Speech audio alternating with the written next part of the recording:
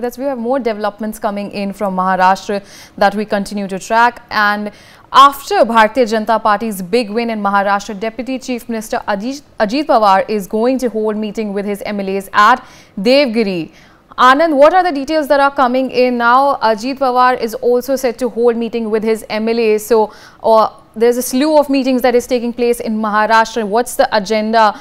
The big question of the hour is obviously the Chief Minister. Who will be the next Chief Minister? So what are the developments that are coming in?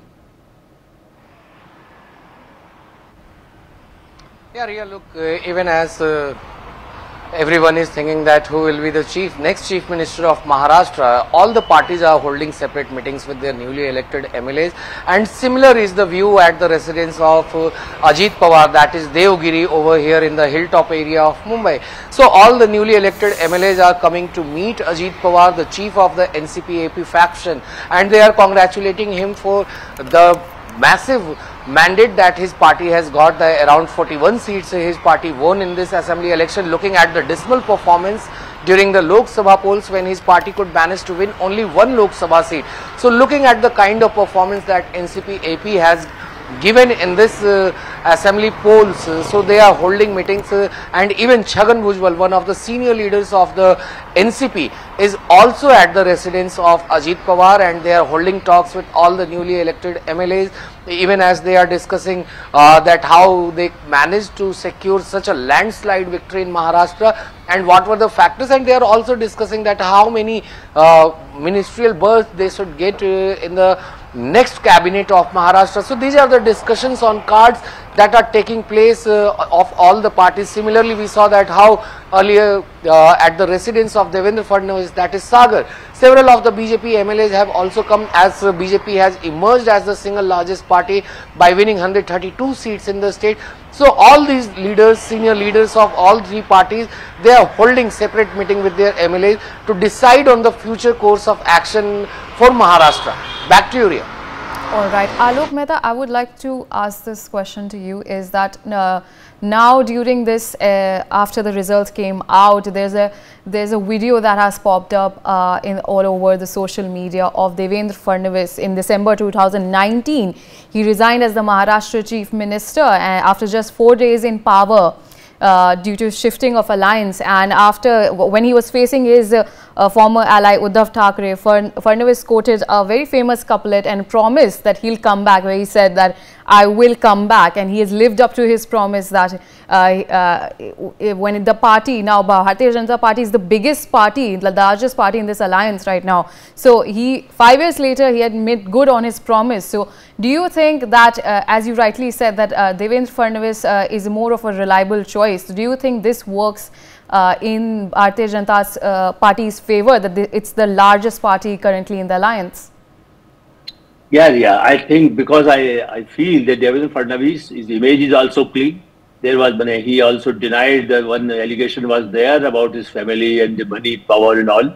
But I think then ultimately it was not proved. So there is, he was a very senior leader. He was Deputy Chief Minister. Time being, he was the Chief Minister.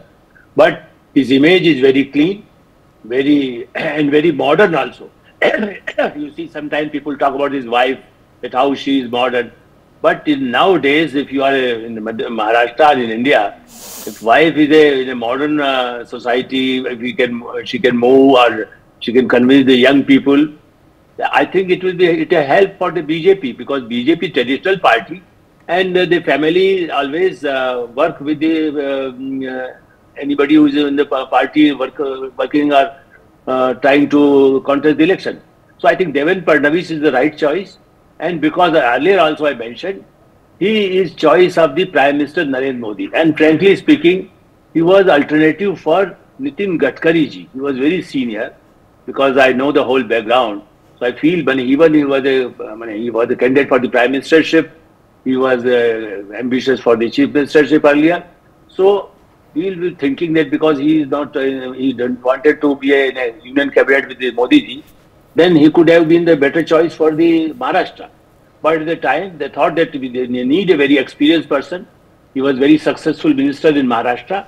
That's why Nitin Gadkari ji, and he is a loyal RSS worker, he accepted the ministership with the Prime Minister Narendra Modi. I mean, he was even the president at the time, Nitin Gadkari ji. So same thing with Devendra Fadnavis. He accepted Deputy Chief Ministership because of the party discipline and is a hardcore of the RSS man. So I think the BJP is not like Congress, that they revolt. Very seldom it happens like Kalyan Singh or some few people left the party and then again they joined the party. So when I know the background of the BJP people, most of the people, they accept the number 2 position, they accept the number 1 position, and they accept any leader who is Rajnath Singh ji was the senior most leader, but at the time he accepted the Prime Minister Narendra Modi.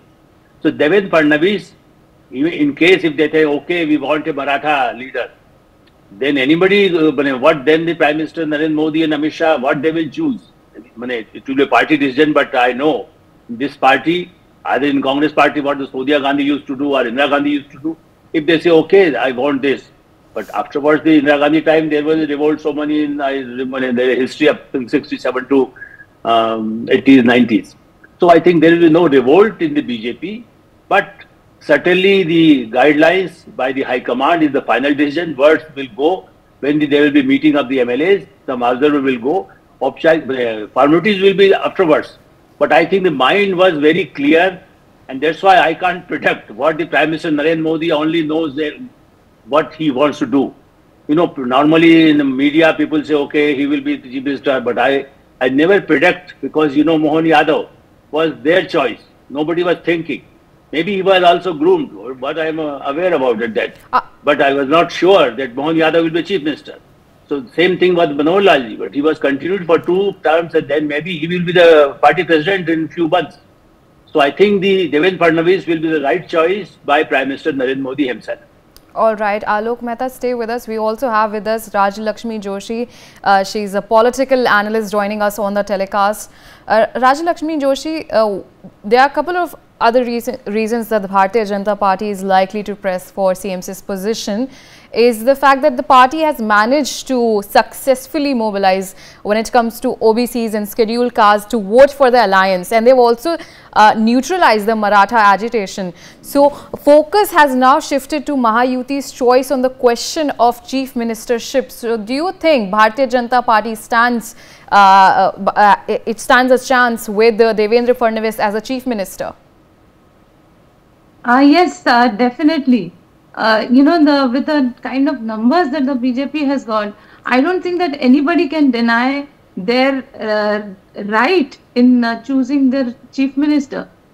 Even the senior leaders of the NCP have today come out and spoken out in the open saying that the numbers are such that even the Ajit Pawar faction of the NCP and the Shinde Sena, both their numbers put together are much lesser than what the BJP has got. So, and also just consider the fact that even if both these parties decide to break away, they will still have to join hands with every other person in the assembly other than the BJP to be able to form a government. So logically, practically, and in all senses, I think that it is only rightful that they will definitely give a mutual consent if the BJP comes up with the name of Devendra Fadnavis ji. Now, the only reason why Fadnavis ji would not be considered would be if he is being considered for a bigger post, that of say maybe the BJP president.